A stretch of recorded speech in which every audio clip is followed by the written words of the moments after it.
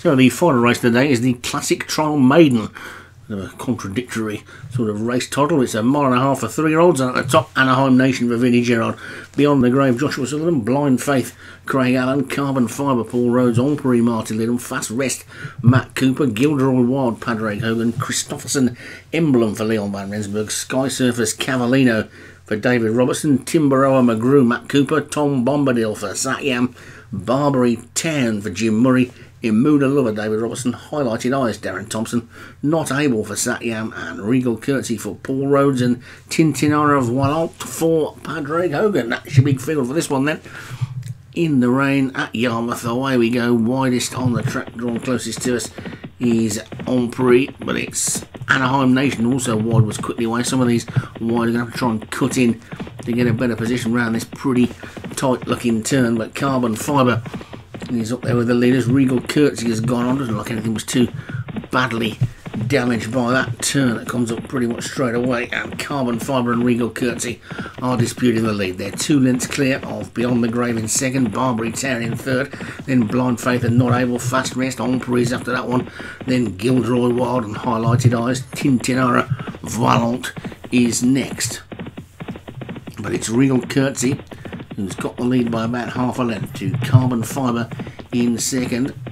Gap of about 2 lengths or so then to Blind Faith and Barbary Town. Then comes Fast Rest, Beyond the Grave, Not Able, Gilderoy Wild is next, Emperor is wide on the track, so too is Immuna Lover. Sky Surfers, Cavallino, the grey in the same colours as that one is towards the back, and Anaheim Nation is going to have to go past everything to take this one for Vinnie Gerard, but it's Regal Curtsy that's in front.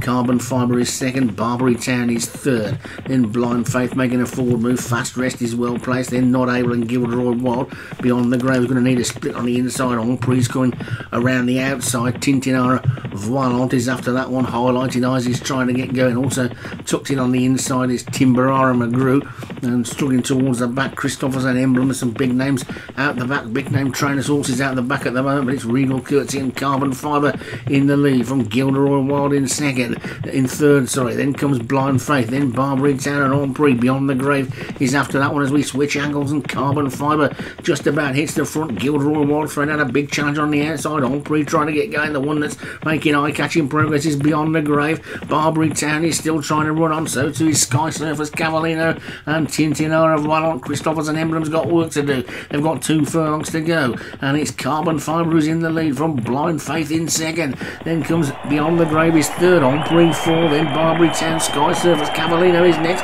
Now Christophers and Emblem's got some open space. Also running on his Highlighted Eyes as a furlong to go, but Blind Faith is clear. Blind Faith from Beyond the Grave, and Breachon coming next, then Barbary Town. Blind Faith needs the line to come. Here comes Beyond the Grave and Barbary Town, but it's Blind Faith holding on fast, finishing Anaheim Nation. Where did that come from? Anaheim Nation takes it. What a win for Vinnie Gerard's Anaheim Nation.